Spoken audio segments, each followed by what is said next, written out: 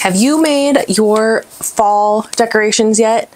I know it's already October. A lot of us have already made some stuff, but just in case you're a little behind, I have the perfect, quick and easy block to teach you today. I'm really excited about it, and I hope you enjoy this tutorial. We are going to be making this adorable pumpkin star quilt block. Isn't this cute? I'm really excited about this, you guys. I know I've done other pumpkin blocks in the past, but this one I think is like next level cuteness, and you can use this block to make so many different things. I think we should just jump into the video, right? Hello, welcome back to my channel. My name is Miriam, and I talk about all kinds of quilting related things here on YouTube. I love quilting. I'm obsessed with it. I like to share stuff that I figure out and different blocks that I come up with and tutorials and things like that. So if that's something you're interested in, I would love for you to subscribe. Come along with me on this quilty journey. Don't forget to give this video a like. It really helps me out.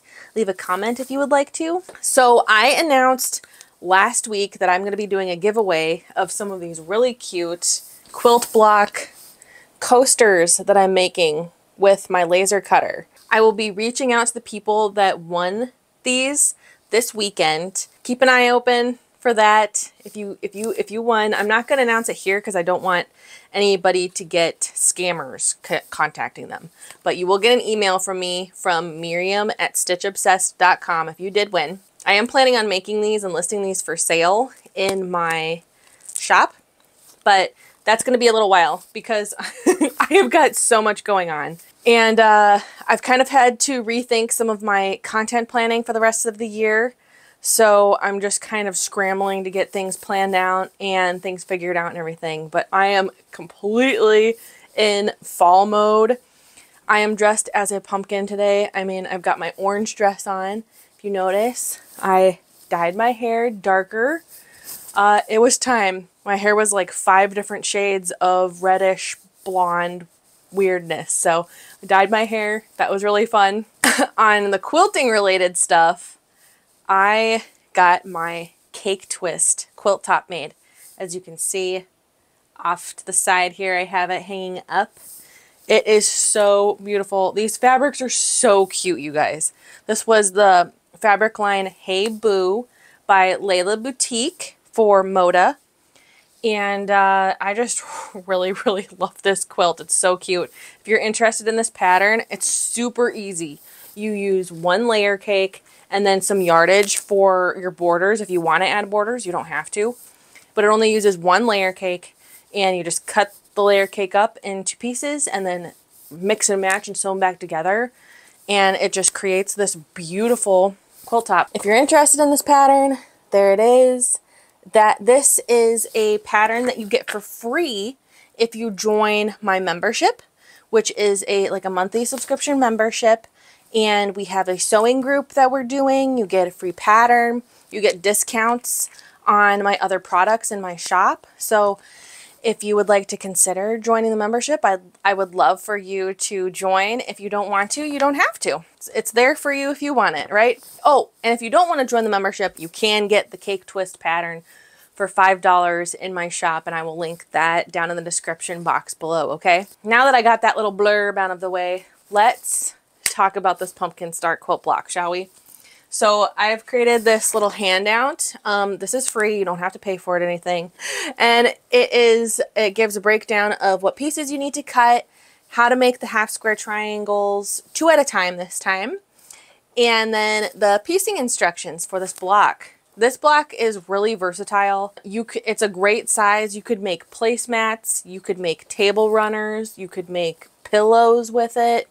You could make an entire quilt with it. I would love to see that.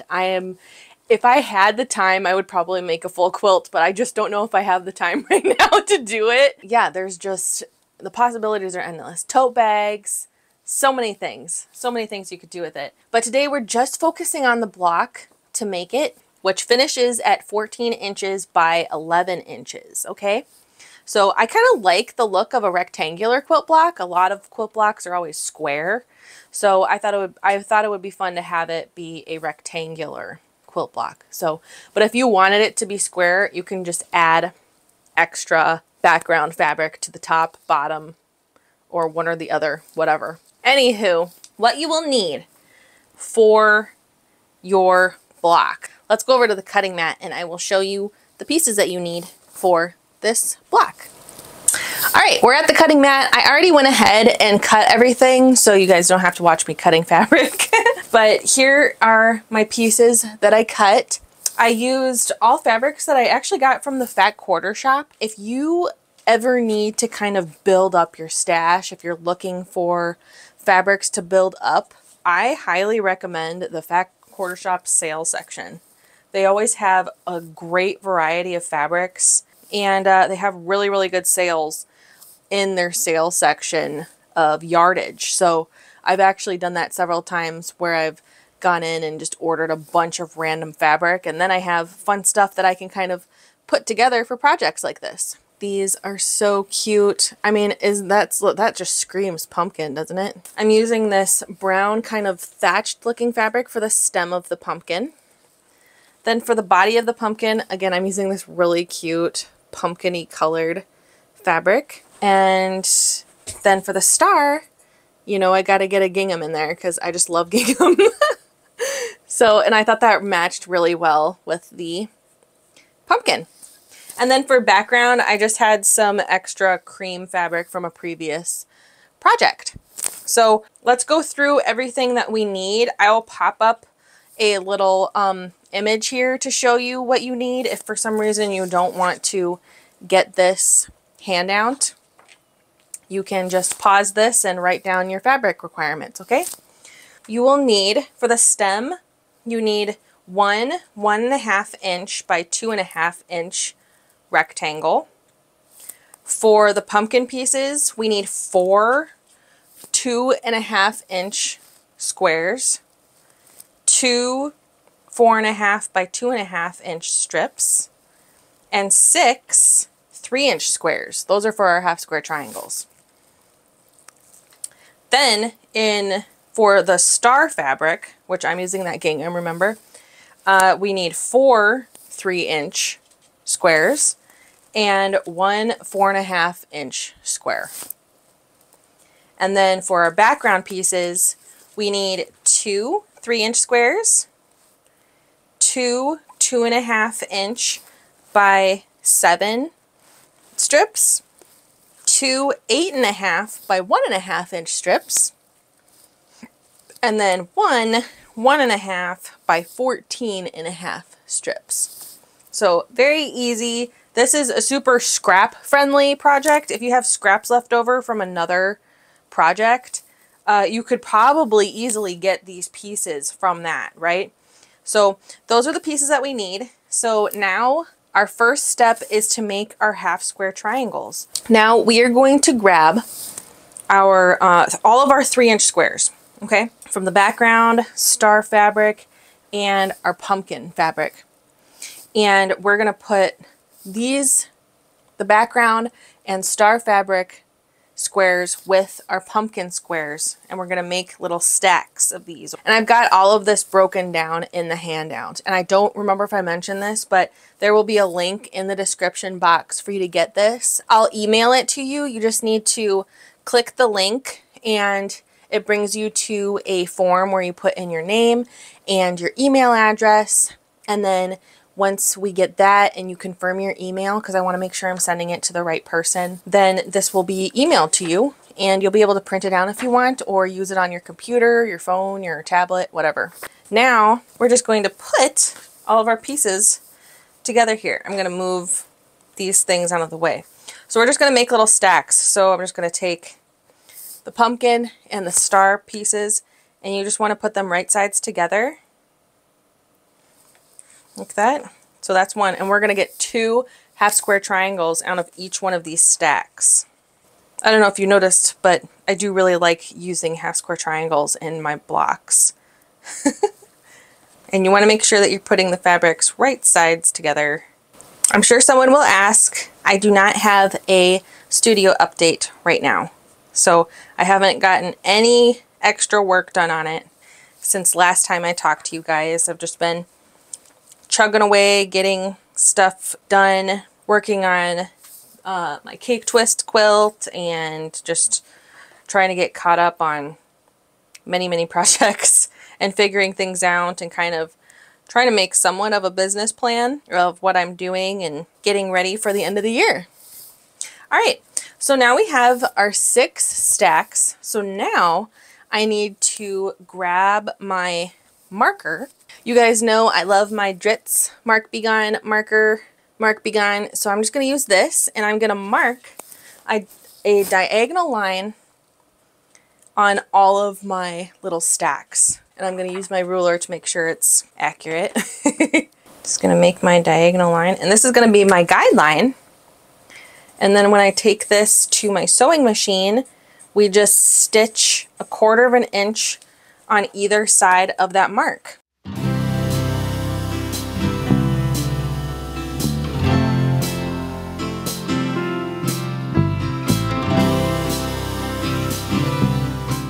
So then, if you don't know how to do this, it's on the handout, but I show you how to do 2 at a time half square triangles. So now we've put our 2 squares together and we've marked it. So now we're gonna go stitch 1/4 of an inch on either side of that mark. So I'm going to take these to my sewing machine. I'm just gonna stack them up here, like so. Got my little stack, and now I'm going to go stitch them.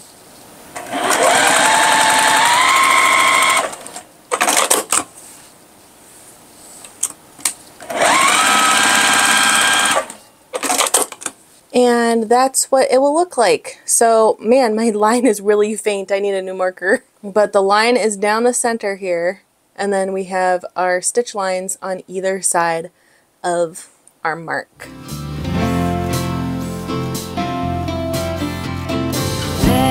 The days be past, days of trying.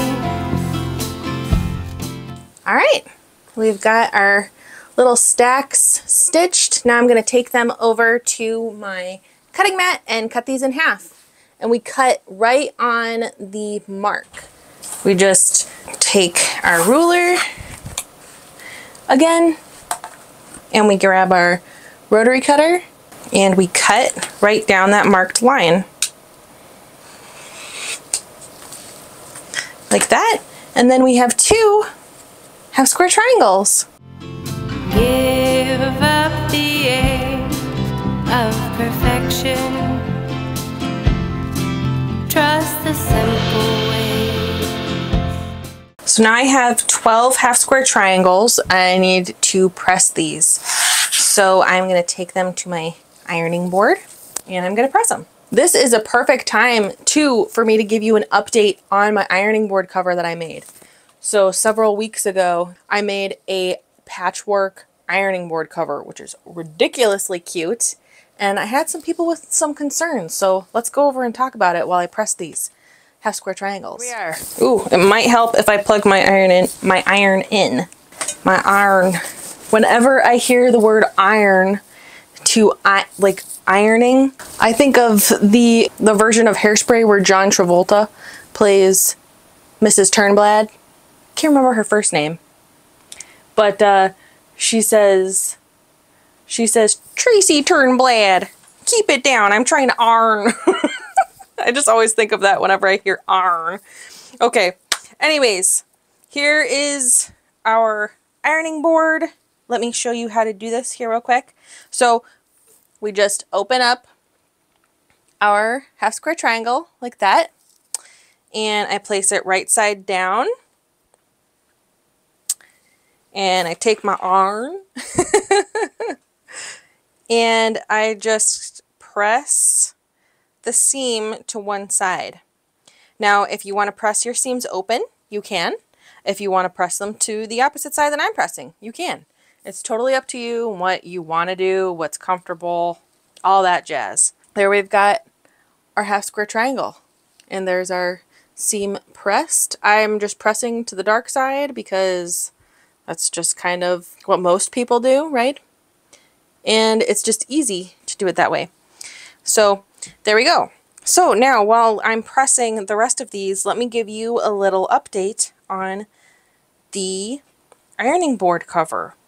I had a lot of people concerned about there being like the seams of the actual cover coming through on the fabric. And I am happy to report I have not had that happen. Now, is that to say that it wouldn't happen to anybody or it can't happen? No. But for mine, it hasn't happened. I even tested it, and I made this entire cake twist quilt with this cover and tested to see if the seams would come through, if I would have any like bleeding. Some people were concerned about the red bleeding, so I specifically took my white fabrics and pressed them on the red fabric. I had no bleeding. And actually, the more I use the cover, literally the flatter the seams are even getting. So it's super smooth. I mean, there's a little bump, obviously, where a seam is, but it's not like a huge bump. And it's working great so far. So I told everybody that I would give an update, and that's my update. So, so far so good, you know? And if something does happen, if there is bleeding or if there's a mark from a seam, it is not the end of the world, you know? It would be a bummer if there was bleeding on like a quilt top that you had finished, right? Obviously, yeah, that would be bad. But I don't use steam hardly ever, so I could see how using steam could possibly cause some bleeding, but I don't really use steam. And if I did, I would just avoid the red spots, the red patches, I guess. If you use steam a lot, maybe don't use a fabric that you're concerned would bleed, or wash it beforehand. For me, so far, so good with the ironing board cover. Now, the fact that my seams are laying so flat too could possibly be because I have that wool cover on the actual ironing board, so that might be helping the seams lay extra flat. I don't know. And I love it. It makes me smile every time I see it. And I actually, when I have it closed up, I'm not even like putting it away. I just kind of leave it leaned up against one of my cabinets because I just like to see it, you know? Just makes me happy. That's really good. Now I have my half square triangles made. So cute. Now we need to take these back to our cutting mat and trim them down so they're a perfect 2.5 inch square. Now, I'm gonna use a smaller ruler for this. Here, I'll use my trusty OmniGrid. We are just going to come over here, and I like to use on your ruler, you have this nice 45-degree angle line, right? So I like to use this for when I'm trimming half square triangles. So what I do is I line up that 45-degree line with the 45-degree line in the half square triangle where the two fabrics meet, right? So I line that up and I find the 2.5 inch square mark. So our 2.5 inch square marks are right here.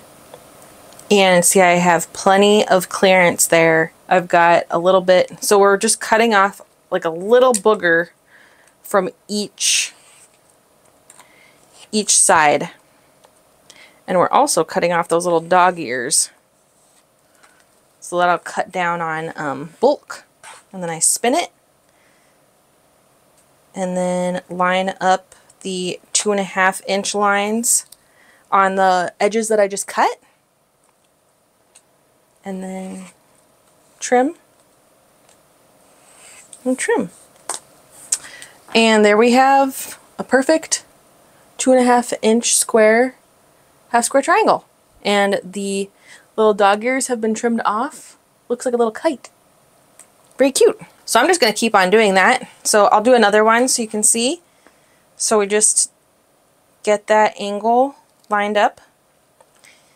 And I see where my 2.5 inch square lines are. And we do a little trim there, trim there. And let it go.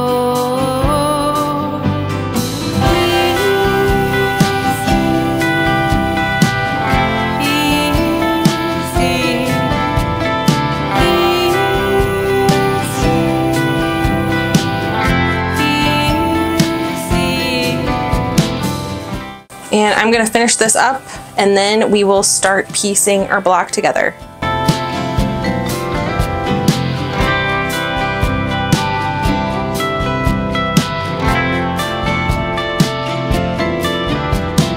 Let the wind and wild spin around you. The feel of earth and sun ground and calm you. Feel the sand and salt and let it go.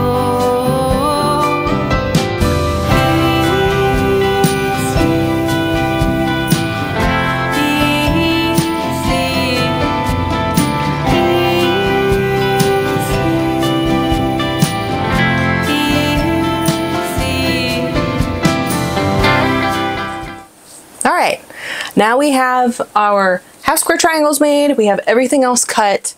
Now we get to do the fun part, which is assembling the block. First, I'm going to start with the stem piece.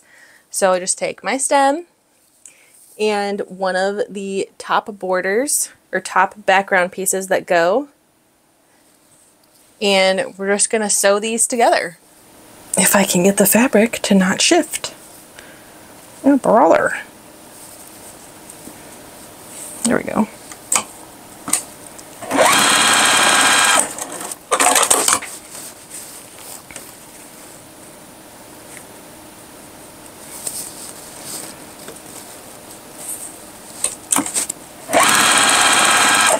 So we just put that stem piece in between the two 2.5 by 7-inch pieces. And there's our stem piece. Next row. I've got this little workspace right next to my sewing machine table. So what I like to do is, let's move this. I like to lay out all the pieces in rows, so then I kind of know what I'm doing and what goes where. So I'm just gonna look at my diagram here on my paper and just lay out all the rows in order and in position of how they're gonna go when I put them into the quilt block. This was such a last minute decision to make to make this block and to make this tutorial. I was kind of racking my brain trying to figure out what to do this week. And I was like, fall is here. All I want to be doing is making fall projects and sewing. But I've been kind of in a overthinking mode with what I'm doing with my work and what I want to do with my channel and things like that. And it's just been, it has been a little overwhelming just trying to figure out what I want to do. But I think I'm kind of figuring out what I want to do.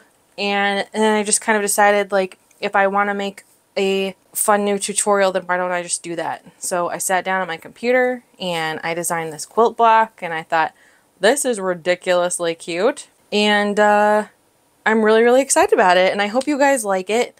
It's really easy and pretty quick to make. And like I said before, you can make like so many different things with this block. We'll see if I can schedule in enough time to actually make like at least like a throw size quilt with it.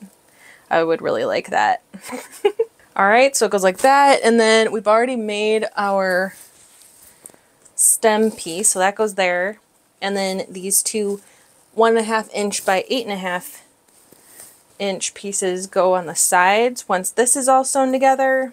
And then once everything's sewn together, then we add our bottom piece, which is that 1.5 inch by 14.5. And that's our block. So this makes it really easy for me then to, while I'm sitting right next to my sewing machine, I just work on this row. One horizontal row, and then move on to these little pieces and then sew those together and then do that row and then kind of build everything as I go. Let's start sewing, shall we?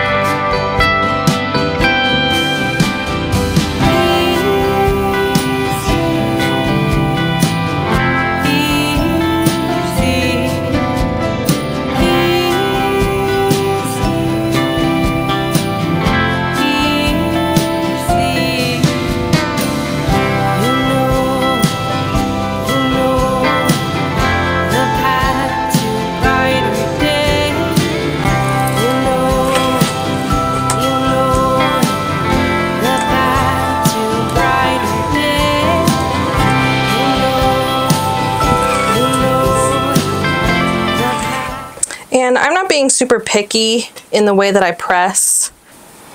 So that's what the back of the star points look like pressed. And then I just flip it over real quick just to give it a good set.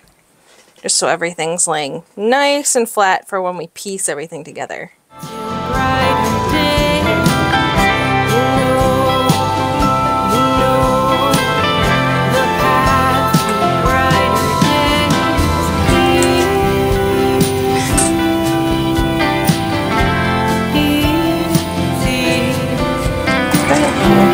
Set it.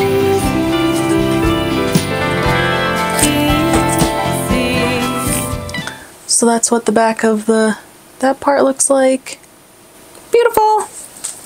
And then I'm gonna press the bottom star part the same way I pressed the top.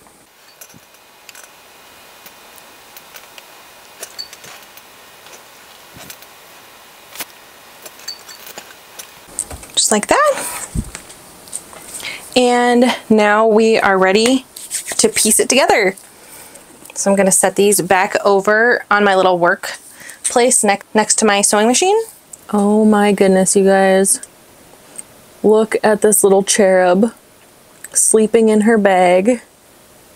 Oh my goodness. Precious. Hi, sweet baby. All right, back to the video. So we start with our stem. And then our points, center,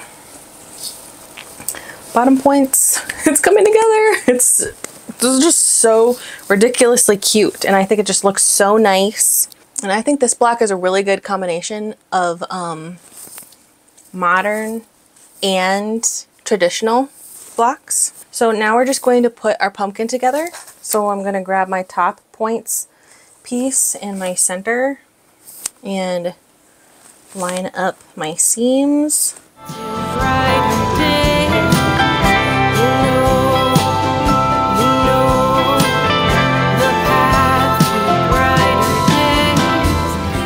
We have a pumpkin.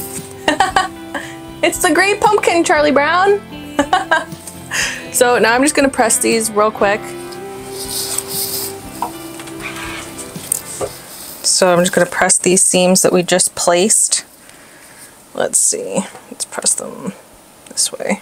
I'm pressing towards the center. Let's see how that lays. Let's see what that looks like on the front. Yeah, that looks pretty good. All right, and then I'm just going to press the other seams towards the center then. It's a lot of seams for just a small little block, right? So that's what the back looks like pressed. And this is what the front looks like. It looks perfect. It looks really good. So now we add our 8.5 inch by 1.5 inch pieces on the sides.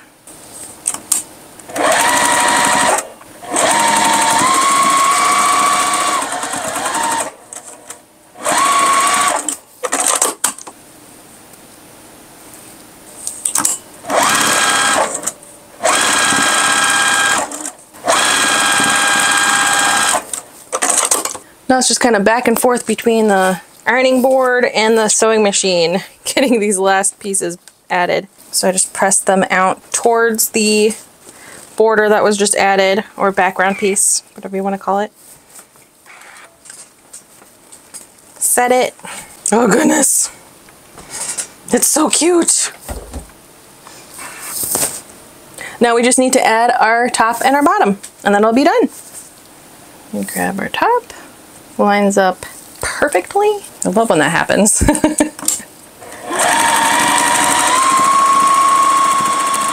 And as I'm going, I'm just making sure that all of my seams are laying in the way that they were pressed, just so nothing gets funky.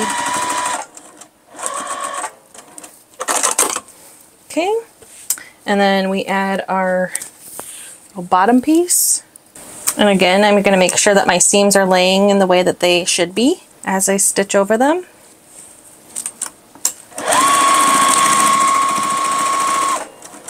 And the way I do that is I can just kind of feel them if they move as I'm going. All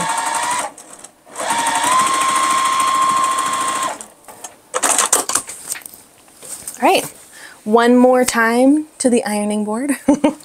And again, I'm going to press the seam towards the outside of the block so everything's laying nice and flat. You know you've done a good job with your pressing when the back of the block looks just as good as the front of the block, right? And all the seams are laying so nice and clean.